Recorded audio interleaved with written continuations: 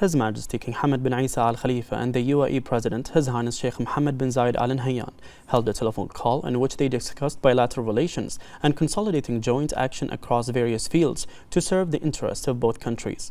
The call also discussed issues and topics of mutual concern.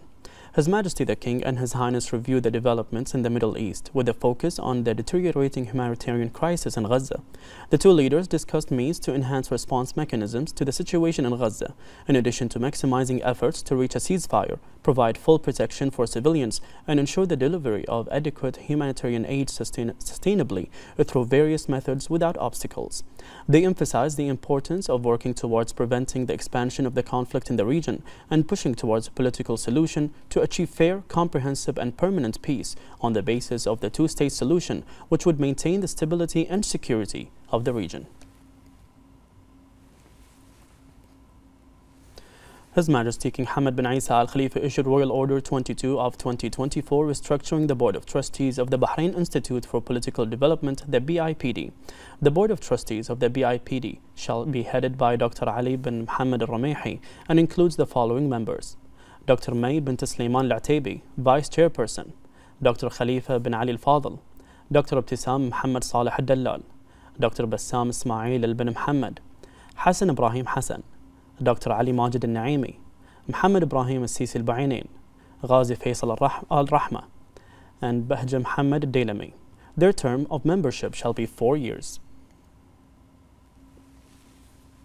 His Majesty King Hamad bin Isa Al Khalifa issued Decree 30 of 2024 restructuring the Board of Directors of the Social Insurance Organization, the SIO, based on the nominations of the concerned authorities and following the approval of the Cabinet. The Board of Directors of the SIO will be reconstituted as follows: Rashid Muhammad Al-Ma'raj, Chairman; Sheikh Al-Aij bin Salman bin Al-Aij Al Khalifa, Member representing the government in its capacity as an employer; Nawal Ibrahim Al-Khatar, Member representing the government in its capacity as an employer; Osama Saleh Al-Alawi, Member representing the government in its capacity as an employer; Khalid Muhammad Najibi, Member representing employers in the private sector; Arif Ahmed Hijras, Member representing employers in the private sector; Sawsan Abdul Hassan Muhammad, Member representing employers in the private sector; Dina Ahmed Al-Fayez, Member representing employees in the government sector; Dunya Faisal Sarhan, Member representing employees in the government sector; Ahmed Hassan Ahmedan, Member representing employees in the government sector; Ali Ja'far Ragrag, Member representing employees in the private sector; Yaqub Yusuf Muhammad Hussein, Member representing employees in the private sector;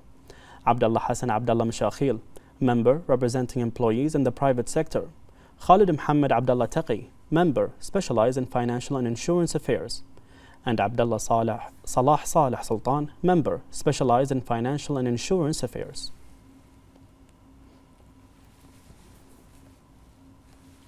His Royal Highness the Crown Prince and Prime Minister Prince Salman bin Hamad Al Khalifa chaired the weekly cabinet meeting at Qudaybiya Palace, following His Majesty King Hamad bin Isa Al Khalifa's royal decree pardoning numerous inmates convicted of rioting and criminal cases in honor of the silver jubilee of His Majesty's accession to the throne and coinciding with Eid al-Fitr.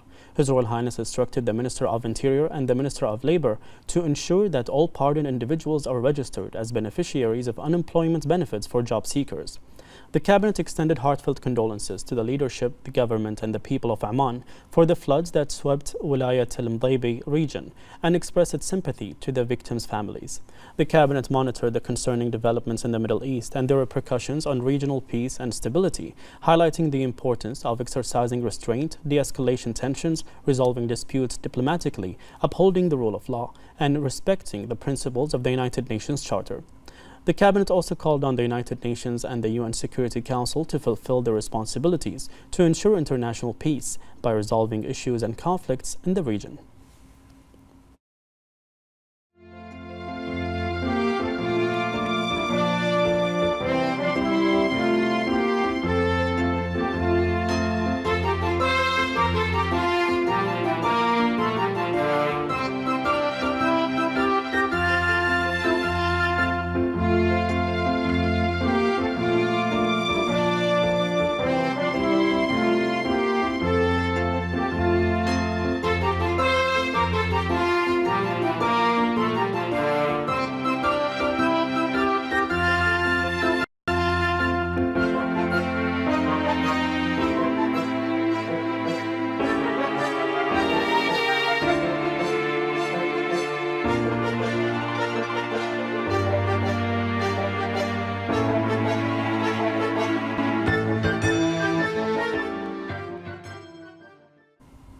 The Cabinet then approved the following: a memorandum submitted by the Minister of Interior regarding future measures required to combat money laundering and terrorist financing.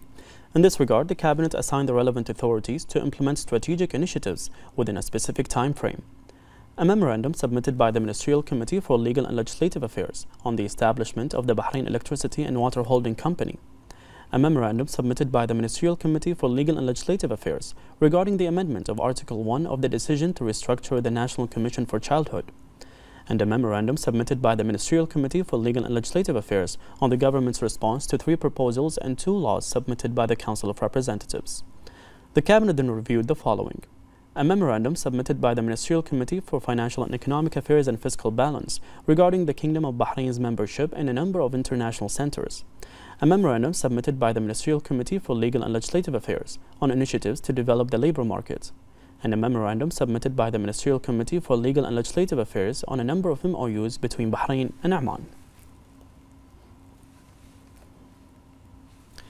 His Royal Highness the Crown Prince and Prime Minister Prince Salman bin Hamad Al Khalifa met the 25th intake of the Crown Prince's International Scholarship Program CPISP alongside their parents and members of the CPISP Board of Directors at Rafah Palace. His Royal Highness emphasized the determination of Bahraini citizens who remain the most successful investment in Bahrain's comprehensive development under the leadership of His Majesty King Hamad bin Isa Al Khalifa. His Royal Highness highlighted the importance of continuing to support Bahraini youth and providing more opportunities for academic growth that contribute to the development of the kingdom to benefit all. He congratulated the students on their admission to the program, wishing them success in their future studies, which will demonstrate their determination to accomplish and excel. His Royal Highness commended the parents for instilling in their children a strong academic focus, thereby aiding in their personal development as well as the advancement of the kingdom. He congratulated the students on their acceptance to the program and lauded their performance during the application process. He noted that the students' performance in the application process gave them the opportunity to pursue their academic aspirations and is a reflection of their determination to achieve their ambitions. His Royal Highness expressed the kingdom's pride and the unwavering determination of Bahraini citizens, reaffirming the kingdom's commitment to provide quality opportunities that meet their aspirations across various levels. He commended the CPISP for its continuous successes across its various intakes, providing invaluable development opportunities across various fields. His Royal Highness commended the dedication of the CPISP staff in supporting the students and applauded the program sponsors for their role in supporting the CPISP's achievements. The recipients of the 2024 CPISP scholarships are as follows: Abdurrahman Hashim Abdurrahman al-Bin Ali, American School of Bahrain; Al-Anud Majid Muhammad al-Atawi, Al-Iman School; Ali Talib Hassan al-Mutawwa, Arabian Pearl Gulf School; Asil Hani Hussein al-Arabi, British School of Bahrain; Diva Manoj Kishore Bhatia, British School of Bahrain; Ibrahim Ahmed Muhammad Abdullah, Ibn Khaldun National School; Fatma Ali Hassan Ibrahim, Al-Wafa Secondary Girls School; Fatma Salah Abdul Rasul Muhammad, Bahrain Bayan School; Hassan Hussein Makki Al-Akri, Nasim Secondary Boys School; Hassan Majid Abbas Aman, Isa Town Secondary Boys School; Mahmoud Ali Abdul Jalil Al-Traif, Hamad Town Secondary Boys School; Maryam Hussein Ali Al-Briq, Sar Secondary Girls School; Ma'soom Ibrahim Abd Ali Khair, Quality Education School; Muhammad Safwan Rashdi Ariqat, Al-Raja School; Sarah Ahmed Hussein Hussein, British School of Bahrain; Sarah Hassan Muhammad Al-Hamran, Sar Secondary Girls School; Sarah Muhammad Abdul Aziz Khalil, Notre Dame Catholic 6th Form College in the UK; Sayyid Hashim Jamil Mustafa Sharaf, St. Christopher's School; Talia Mitchell, King's College London Mathematics School in the UK; and Yasmin Amin Ahmed Al-Arayyad, St. Christopher's School. The students expressed their gratitude and appreciation to His Royal Highness for his unwavering support in continuing to invest in Bahraini citizens by empowering and providing them with quality opportunities across various fields. A number of senior officials also attended the meeting.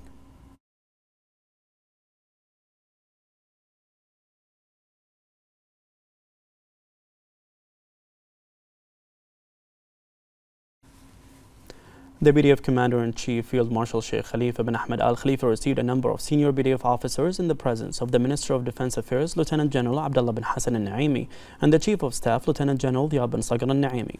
The senior officers and the Commander-in-Chief exchanged congratulations on the occasion of Eid al-Fitr, wishing each other many happy returns. The Commander-in-Chief affirmed that under the leadership of His Majesty King Hamad bin Isa Al Khalifa, the Supreme Commander of the Armed Forces, and with the support of His Royal Highness the Crown Prince, Deputy Supreme Commander of the Armed Forces and Prime Minister Prince Salman bin Hamad Al Khalifa, the BDF will continue to enhance its weaponry and units with advanced military systems, combat equipment, and training and administrative capabilities to maintain the sustainability of the BDF's high level of combat and administrative readiness.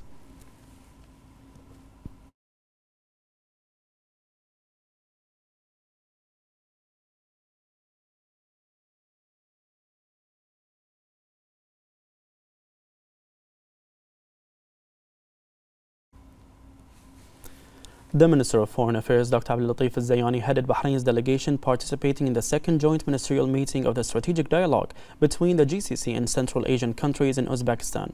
The minister delivered a speech in which he stressed the need for close follow-up to ensure that the objectives of the joint action plan between the two sides are achieved and that proposals are submitted to consolidate bilateral relations. He also stressed the necessity for intense coordination, political consultations, and unified efforts on the international level to confront regional and global challenges, crises, and threats. Dr. Zayani praised the stances of the Central Asian countries and their support for just Arab causes, particularly the Palestinian cause, noting that the security and stability of the Middle East depends on setting this important issue in a just and sustainable manner. He said that Bahrain is committed to its firm stance that calls for an immediate ceasefire in Gaza and the protection of civilians. The minister expressed deep concern about the increasing tensions in the region, stressing the need to take immediate measures to prevent further escalation and calling on all parties to adhere to restraint and on the international community to promptly intervene in order to maintain peace and security. Dr. Zayani discussed the dangerous situation in the Red Sea region and Bab el-Mandeb Strait from the perspective of the GCC, noting that the attacks launched by the armed Houthis against civilian commercial ships constitute a serious threat to regional security and international maritime navigation. At the conclusion of the meeting, a joint statement was issued in which the participants welcomed the second joint ministerial meeting of the strategic dialogue between the GCC and Central Asian countries, expressing their readiness to ensure the continuation of this dialogue platform on a regular basis. The two sides reviewed implementing the results of the first summit of the GCC heads of states for strategic dialogue and Central Asian countries and stressed that this coordination is developing steadily as a solid platform for enhancing mutual understanding. The two sides affirmed their joint commitment to forming an advanced and sustainable partnership based on common values and mutual interests. The two sides stressed the need to enhance trade exchanges and investments between the two sides and the importance of cooperation to ensure the sustainability of supply chains. The ministers exchanged views on regional and international issues, stressing the importance of coordinating their positions through strategic dialogue mechanisms. The two sides agreed on the importance of maintaining the multilateral system and intensifying efforts to achieve peace, security, stability, and prosperity in the world. Regarding the situation in Gaza, the two sides called on the international community to take a serious and firm stance and for immediate and sustainable ceasefire and to provide protection for civilians in Gaza and the West Bank.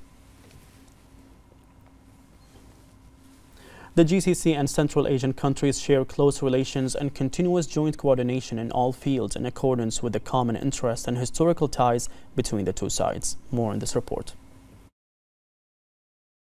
The GCC countries are keen to strengthen relations with various regional and international blocs based on the importance of strengthening alliances in order to maximize common interests and achieve the desired aspirations. The relations between the GCC and the countries of Central Asia are considered a distinguished relationship that has witnessed continuous growth over the years through joint efforts to advance this cooperation. The latest indicator of this growth was the Gulf Summit with the countries of Central Asia, which is considered the first summit of its kind between the two blocs and was hosted by the Kingdom of Saudi Arabia, marking a new chapter that contributes to the advancement and development of peoples and countries. This summit was preceded by the holding of the first joint ministerial meeting for the strategic dialogue in 2022, in which the foreign ministers of the GCC affirmed their commitment to establishing a partnership with the countries of Central Asia based on common values, interests, and deep historical ties, which also witnessed the signing of the Joint Action Plan from 2023 to 2027. Several joint visits and meetings at the level of leaders and officials were held between the two sides, which affirmed the positive common desire to develop relations. These meetings also witnessed the signing of bilateral agreements in a number of fields, which aim to exchange expertise, knowledge, and experiences. The Minister of Foreign Affairs, Dr. Abdulatif bin Rashid al-Zayani, held a meeting with Foreign Minister of Uzbekistan, Bakhtiyor Saidov, on the occasion of the second strategic dialogue meeting between the GCC and Central Asian countries. The meeting highlighted the strong bilateral relations and fields of cooperation and ways to further enhance them to benefit both countries and their peoples, in addition to discussing topics of mutual concern. The Minister of Foreign Affairs, Dr. Abdulatif bin Rashid al-Zayani, held a meeting with the Minister of Foreign Affairs of Kyrgyzstan, Jeenbek Kulibayev, on the sidelines of the second strategic dialogue meeting between the GCC and Central Asian countries. During the meeting, aspects of bilateral relations were discussed and ways to develop them in various political, economic, and investment fields to serve mutual interest, in addition to discussing regional issues of common interest. The Minister of Municipalities Affairs and Agriculture, Engineer Wa'il Mbarak, visited and inspected Mharraq and capital municipalities to review the development of rainwater drainage networks and other solutions for rainfall accumulation across the Kingdom of Bahrain in preparation for tomorrow's weather forecast. The Minister said that the capital municipality and municipal councils have increased their preparations to deal with rainwater accumulations in anticipation of weather forecasts, indicating the possibility of heavy rainfall over the coming 2 days. Al-Mbarak said that the ministry had developed an integrated plan in the event of heavy rainfall, and an emergency team and a joint operations room have been set up to carry out necessary procedures in coordination with the Ministry of Works, Civil Defense, and municipal councils. The Minister of Works, Engineer Ibrahim Al-Hawaj, inspected a number of main streets in various governorates, including the tunnel linking the Buri and Ali area, Al-Lawzi Street, Khalifa Al-Kabir Street, and Mharraq, and Dry Dock Street, to follow up on proactive steps to prevent rainwater pooling in a manner that ensures the flow and safety of traffic, as thunderstorms are expected. The Minister affirmed that the ministry carries out periodic and continuous cleaning of rain drainage holes, regular maintenance of pumping stations, and emptying rainwater collection tanks. He stated that the ministry is keen on ensuring the smooth flow of traffic movement in main roads and tunnels in various regions of the kingdom. The Meteorological Directorate at the Ministry of Transportation and Telecommunications forecasted intermittent moderate to heavy thundery showers that are expected to affect the kingdom until Tuesday evening. The expected showers will be accompanied by strong wind gusts reaching 40 knots at times, causing rough seas. The public is advised to be cautious and avoid sea activities.